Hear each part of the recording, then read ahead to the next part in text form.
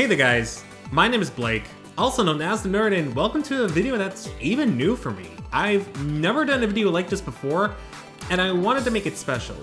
For those of you who've been with me for the past 5 years, or even later if you're that far back, you know that I'm a fan of the Project DIVA series, and that the series itself has made a huge impact on the channel. I've done many videos about it, I've done Let's Play of one of the 3DS games, I've done a series dedicated to the Project DIVA series, and a lot of you are probably familiar with that one. In fact, probably most of you came from that series itself.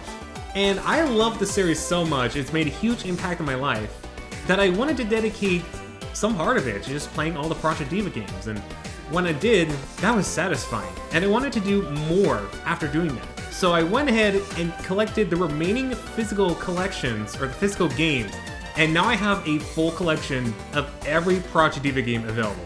The only exceptions to that are the ones that are released digitally around the world, including the Dreamy Theater and Colorful Stage, which I have on my phone, which I'm using to record right now, so I can't really show that off, and the arcade cabinet for Project DIVA. Listen, even if I had it, I don't know where I'd put it in my house. It's small. I'm sorry, I don't live in a huge mansion with millions of dollars. I wish I did, but unfortunately you gotta stick with what you have. So with this collection, I wanted to show off that these games are, for the most part, available physically internationally. So there are going to be plenty of physical copies that are Japanese because they were exclusive to Japan, but there's also going to be a few that are released internationally. By that I mean released in North America, since I live in North America, and it's a lot easier to obtain the North American copies of Project DIVA games instead of having to pay a little extra for European ones. I'm sorry, Europeans, but I really can't afford shipping. Although, weirdly enough, I did buy a copy of Xenoblade Chronicles in Europe, and I didn't even know about that. Interesting story. Anyways, I also do want to apologize for the glare that happens as well, because I really tried my best with the lighting, tried to like adjust it, the dimming lights and whatnot, but I'll make sure I'll hold it so you guys don't see lighting glares, but during the first parts you might see a bit of glare.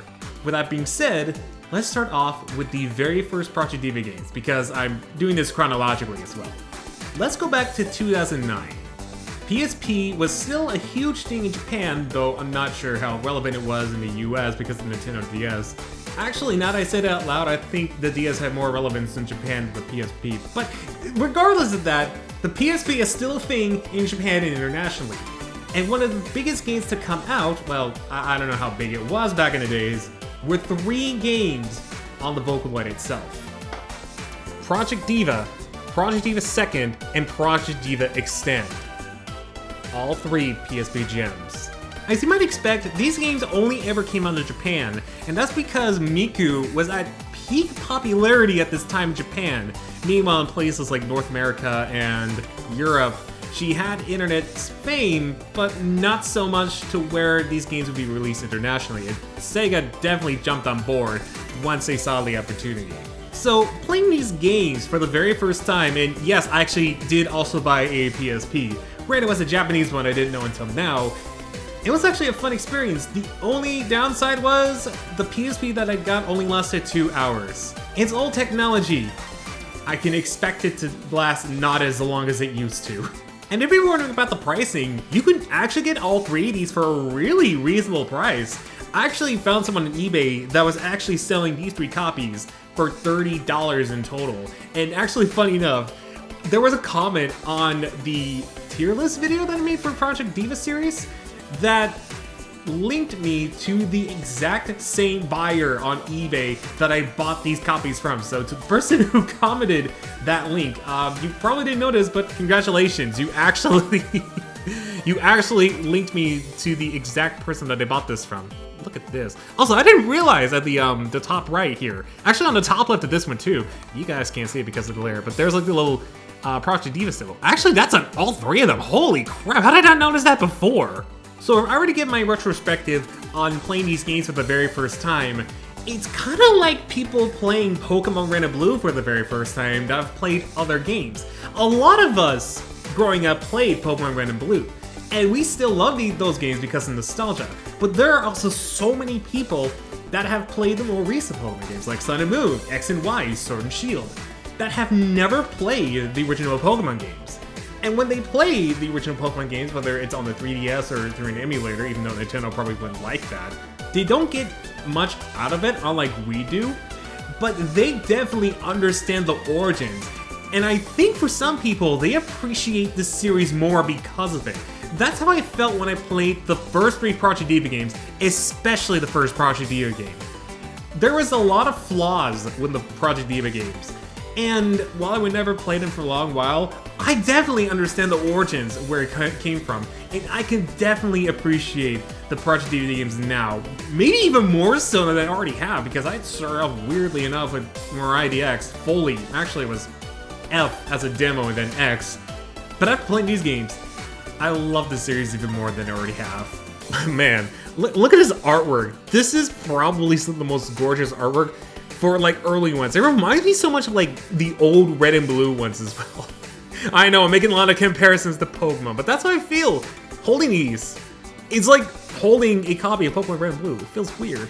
And I have a weird nostalgia, even though I never played these games as a kid, or I guess as a teenager, because these came out in 2009, 2010, and 2011 respectively. I think this came out in 2011. I'm not sure. Yeah, I think it actually did came out in 2011. But yeah, these are the original PSP games that started the series as a whole. It actually feels so amazing to actually have these in person. It's like a little gem. I love it. So the next post I have on here is Project DIVA F, and this is a perfect example of international, because as you can see, this is a Japanese copy, and this is an international copy, the ESRB one, which is the North American one. And this is something really unique that's only present in the PS3 and PS Vita games, and PS4, we'll get into that later. And that is, the PS3 and PS Vita have different artworks, and this is back at the time, and even still happens to this day. When games come out in different consoles, unless it's like on very rare occasions, you'd basically see the same art. Like for example, you'd see the same art as you see here in DIVA F, but this comes to show that they put in a lot of efforts, not only on the outside, but also on the inside. Or not only the inside, but the outside, you know what I mean, for the games. They didn't have to do it, but it's greatly appreciated that they did something like this. Now, you might have already noticed, and I probably mentioned it like a few times throughout this segment, at least the Project DIVA F segment, but the physical copy is in Japanese. If you need more proof, here it is on the backside. And you might be thinking to yourself, man, is it really that hard to find a North American or international version of DIVA F physically? Well, no. Because believe it or not, these games were not released internationally in physical stores. Only in Japan was this released physically. We did eventually get it, but as a digital copy. And for the longest time, I thought Future Tone was the very first game to do this outside of Japan, but no. DIVA F on the PS Vita actually beat Future Tone to that. And also what's actually a more interesting detail, I didn't even point it out in the first part, is that the F in the PS Vita version is a lowercase, whereas in the capital, it's capital in the PS3 version, which I think is really cool. So I also have a funny story with the Japanese copy of DIVA F on the PS Vita, aka the only one that's available physically. I had to order this twice. Not twice physical for these games, but twice through different people. Because one of the times I actually got the PS Vita version was not actually DIVA F. So I ordered from one user from Japan. It might have been either one user or like a company that was selling PS Vita games from Japan off of eBay. And I ordered it for like $15, I believe, from one of them.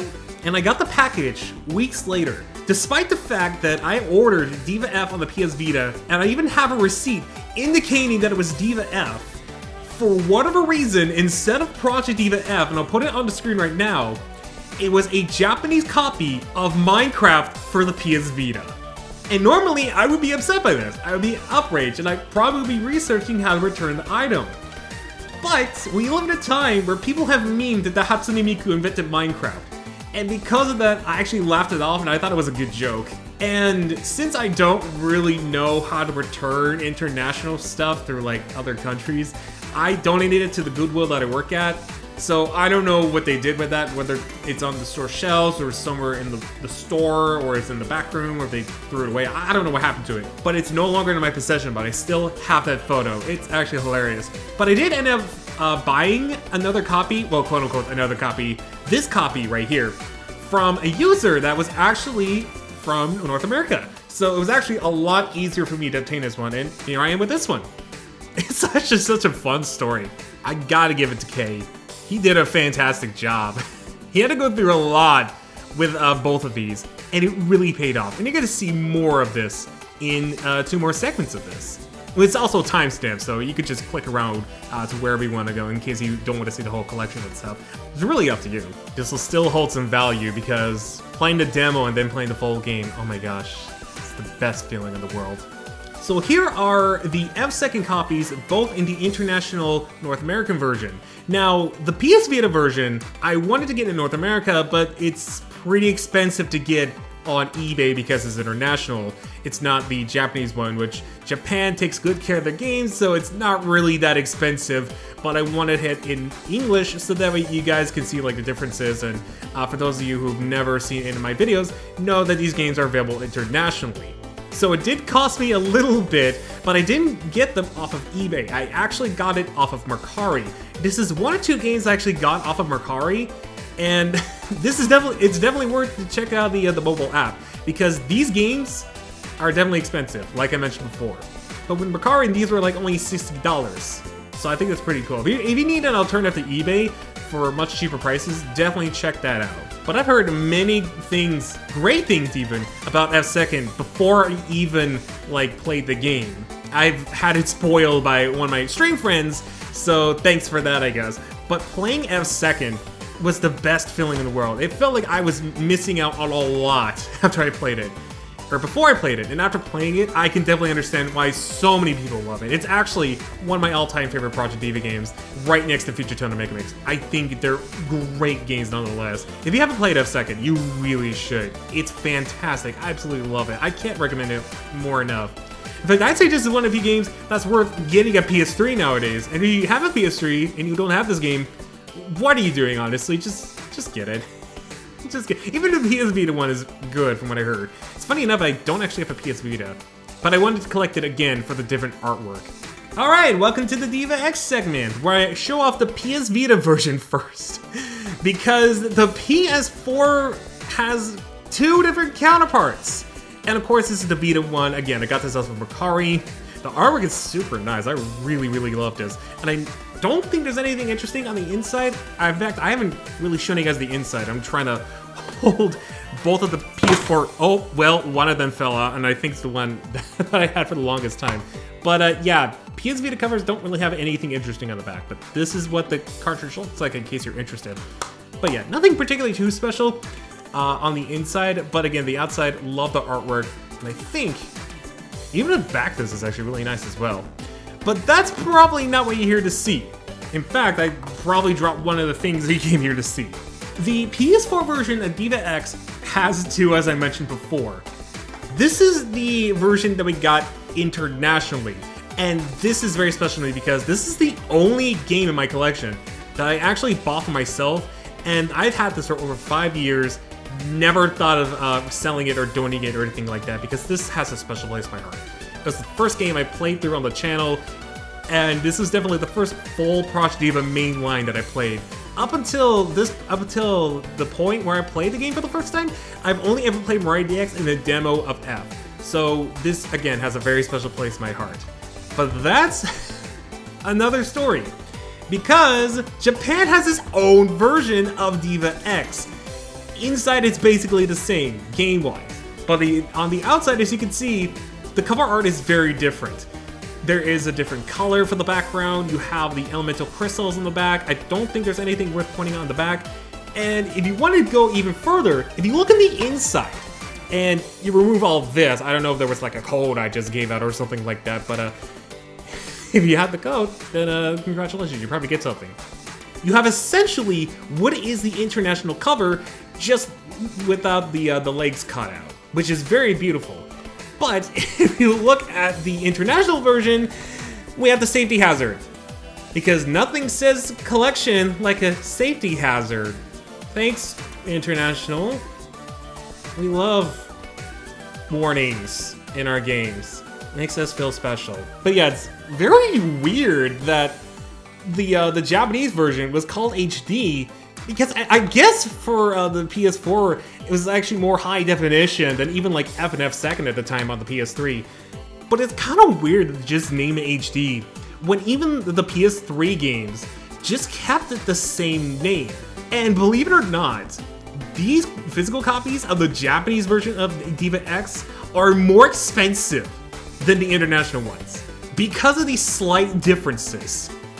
I paid like $50 to $60 for this version, whereas the international one, when it came out, and it also had a pouch, I didn't really get the pouch. Actually, both of them came with a pouch, but neither one of those had the pouch.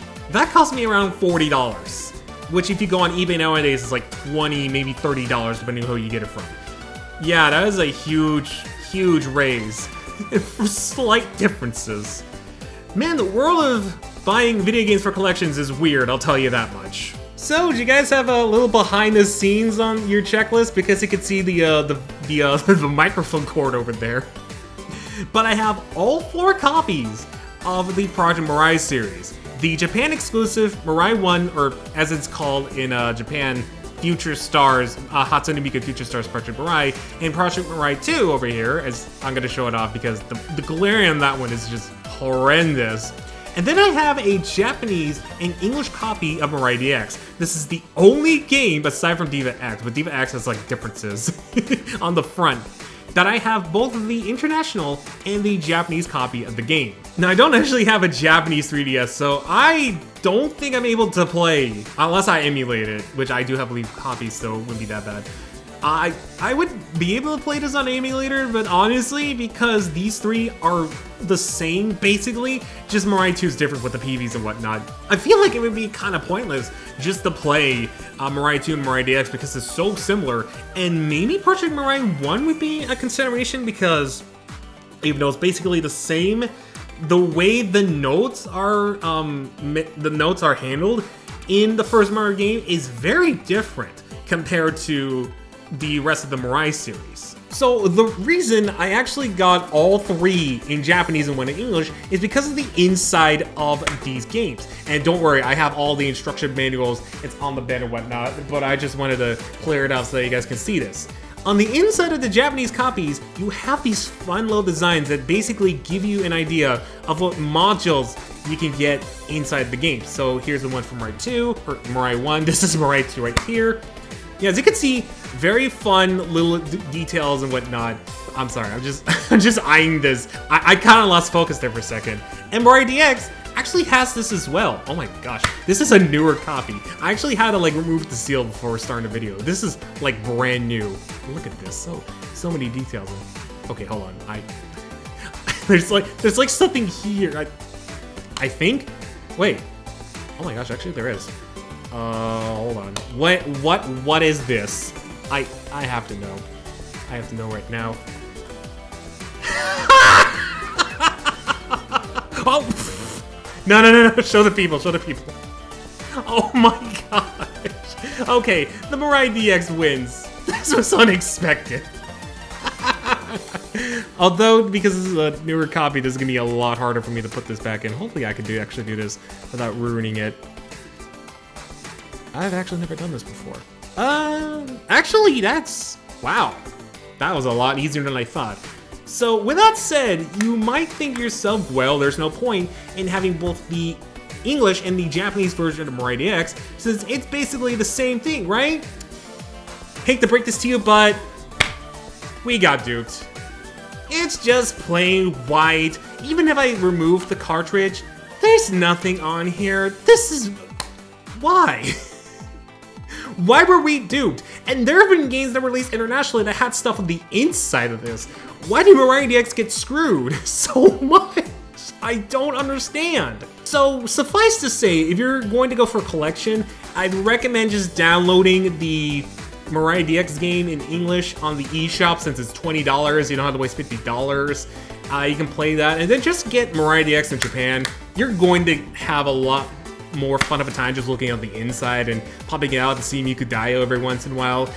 We just got... I'm actually disappointed with a physical copy of the game. I actually wanted to get this physically when it first came out, but I got it digitally. And I'm kind of glad I got it digitally first because, man, I was disappointed when I first saw the inside through the pictures on eBay. Oh my gosh, we got duped. So with the Mirai games came the AR cards because this was the Nintendo 3DS and AR was a big part of the 3DS. Well, I wouldn't say it was that big, but it was pretty big for Sega to actually jump aboard. I actually have all 4 card sets for each of the games. Project Mirai 2, Deluxe, and DX all have the same, so I'm using the X because that's actually open, and that's the one I've used in my playthrough of Mirai DX. Oh, excuse me there. If you want to check it out, it's at the top right corner. I highly recommend it if you want more Mirai DX content because I'm not gonna lie when I say it's probably one of my favorite Let's Plays I've done of all time. A lot of effort was put into that. I highly recommend. So here is the character cards that you get. This is the Mirai DX one, and this is the Project Mirai one, the first one. I do like these ones better per se because they actually look like a little toy set or like a figure set, kind of like the Miku figures you get. So in that aspect, this is really cool. Although I do love the design of the little patterns at the back here as well. Also, these have a back, these don't. And I also realized that in Mirai 2, this actually has Rin in the back and not Luca. I guess I just went with this one since Luca's my all-time favorite Vocaloid. She gets privilege. But the big thing is the PV AR cards. These are basically AR cards that allows you to see the PVs, or I guess kind of like the animation portion of the PV, like the Vocaloids. So this is what the AR cards look like internationally, or in the Mirai 2 and Mirai DX. Basically kind of like little postcards. I think it's pretty cool. Very cute details. Here is the back of it as well. I know I kind of spoiled the ending of Mirai DX. Oh no, spoilers. But this is what it looks like in the first Mirai games. And honestly, I love these way more than the Mirai DX ones. It's basically gameplay footage or like little scenes from the game itself. It kind of reminds me of those little cards. Who remembers as a kid? I especially remember the Pokemon ones. I know, bringing up Pokemon again. But there were like little collectible Pokemon cards that aren't like TCG, where some of them were like the Pokemon character, or like the Pokemon from like in the anime art style, and then there were cards that had like scenes from the anime, and I thought that was the coolest thing. So when I looked at this, I instantly kind of got nostalgia, and it reminded me so much of that. I absolutely love these, and I'm pretty sure these are region free. So I might actually test these out at some point, maybe on a Mirai DX video. Yeah, I might bring that series back just for like one video, just to see if these work or not. And even if they don't, these are probably the coolest cards I've ever seen. And with my my copy of Mirai 1, and I think actually Mirai 2 as well, there was a note on there basically telling me they would love to work with me again. Although the way they said it was like, I hope to deal with you again, as if they were threatening me. I'm pretty sure they don't mean to threaten me, but I kind of laughed thinking that at first. Also, the conditions of these cards are actually really, really solid. Or like, these are very firm cards, I should say. Almost look like you can bend, you can't even bend them unless you really put some efforts into it. These are really sturdy. And in case you didn't believe me, this is the Mirai 2 card. On the back side, there's Rin. Also, these feel a lot more flexible than even the Mirai DX ones. These look like they can easily break if you're not careful. So you might either watch the whole collection or you might have skipped to this part, and I wouldn't blame you, especially if you saw like what I described this portion of the video. And I definitely saved the best for last. Because while I would normally just get the physical copies of these games, there were special collector's editions for these, and I wanted to go above and beyond. And that meant spending a little extra money, but I think these are worth it. These are well beyond worth it. Also, yeah, I think I'm on the right zoom. Oh my gosh, I need to zoom out a little bit more. I didn't even realize this version was so much bigger. Holy cow. So these are the collector's editions of Future Tone DX and Mega Mix. And what's so special about them is that not only do they have a physical copy of the game, but they also have a Blu-ray and a CD, respectively. This one obviously having the Blu-ray to celebrate Miku's 10th anniversary, and I believe these ones, actually let's take a look at this one first. I believe these ones have the PVs as well as the intro to the Project Diva games from the past, up to Future Tone, because keep in mind, Megamix was not released at the time. And these disc art, some of these are upside down, are so gorgeous. And this is the second thing I actually opened before, or unwrapped before the video was recorded, because this was actually sealed as well. But oh my gosh, this is so gorgeous. Even the instruction booklet. I have to show you guys the instruction booklet. This is so freaking gorgeous. It's so solid. Like, look at all this. This is amazing. This feels so good. I'm sorry. I'm like so side distracted. I'm not even talking because I'm looking at how I'm actually smiling right now. This is honestly amazing. I love this book so much. And I especially love the artwork. Okay, not only a Future Tone DX, this is what the game looks like. Is there anything on the inside, or is it plain white? No, it's plain white. Wow, Diva X got like the... Speaking of Diva X, there's advertisement for that. Diva X definitely got the special treatment. But man, never did I think I would actually get a physical copy of Mirai DX. Go! And I hope you guys didn't hear that. Oh my gosh, I bumped into my mic twice. That's how excited I am to show off this. But even the box itself is so beautiful. I absolutely love this artwork because it reminds me of the Project Diva FF2 X box. Even though there's no different ones, it's still gorgeous, especially this one. With all the Vocaloid characters, it's so beautiful. Kay did Luca so freaking good in this one. I absolutely love it. This is hands down one of the greatest boxes I've ever seen for a Project Diva collection. I really hope to do more of this in the future. And even if it's only Japanese exclusive, I don't mind just saving a couple $100 just to have this, because this is so worth it. In this game made me realize that inbound customs exist, because it took a couple days after it came here to pass through the custom inbounds, I believe. I don't actually know how that works, but it was absolutely worth it because, oh my gosh, this is so gorgeous. And now for Megamix, which I have to be real, still feels like a dream that I actually have a physical copy, let alone the fact that there's even a physical copy, or even just a Miku game on Switch from Sega. This is, to this day, I still feel like I'm dreaming. And this person was really smart to rubber band this together, because this actually comes off if you take it out of the plastic wrap. It's kind of ripped right here, do you notice? But I don't really go for conditions. This basically comes off, and this reveals a much larger version of the artwork that's actually inside the paper here. The paper has the back, basically everything you need to know. And this is, again, for Project Diva's 10th anniversary, and this is what the CD looks like. It's actually completely different artwork. Again, it goes to show, they didn't have to do that much for this thing. Oh, this is actually on the back too, I did not notice that. I should have known it was on the back. But again, it definitely shows that they put a lot of effort, even if they didn't have to, because they love the series so much.